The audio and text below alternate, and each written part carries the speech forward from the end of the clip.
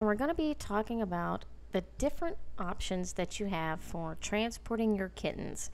So, that is when the kitten is ready to go home, it's ready to travel, whether that be when it's 12 weeks old, or 14 weeks old, or 16 weeks old, whatever your policy is in your cattery.